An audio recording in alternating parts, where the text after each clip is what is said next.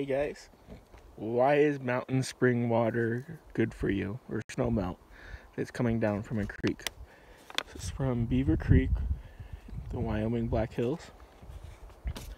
And this is water that I've had in a bucket for about a month that I put a little bit of chlorine with. I've already tested this, and I'll test that second. I'm curious to see how much chlorine is left. I only add about, a tablespoon per 5 gallons. And so I'm going to be using a pool test kit to test the chlorine level.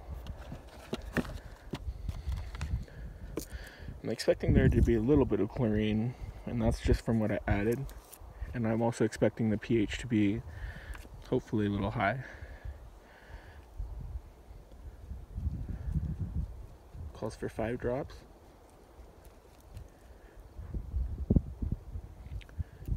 It looks like the chlorine all evaporated.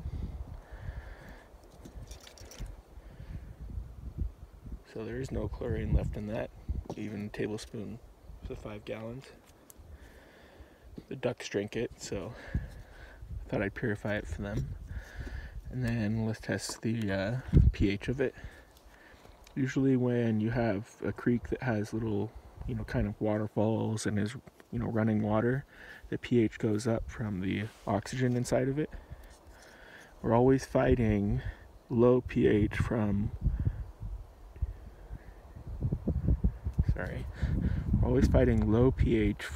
fertilizers, acidic drinks, processed food.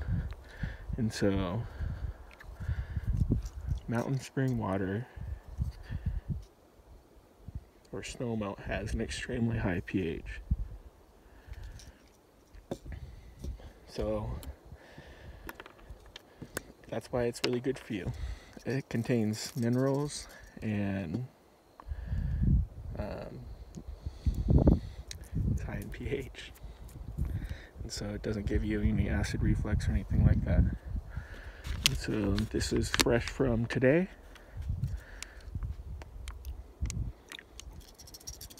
Rinse those out just to show you guys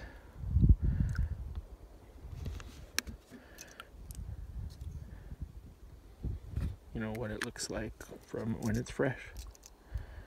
There's no chlorine in this, added chlorine. So again, 5 drops of this.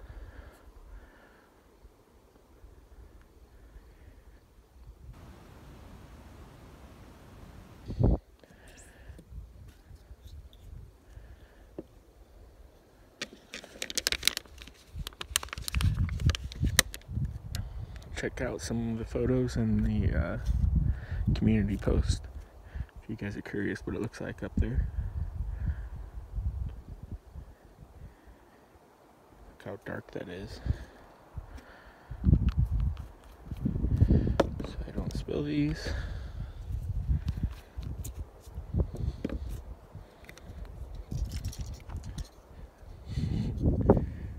It's almost darker than that.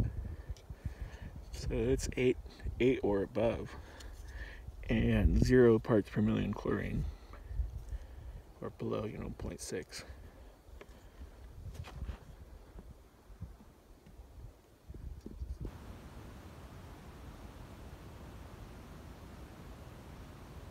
For drinking water doesn't mean that it's necessarily doesn't have any, E. coli or bacteria in it.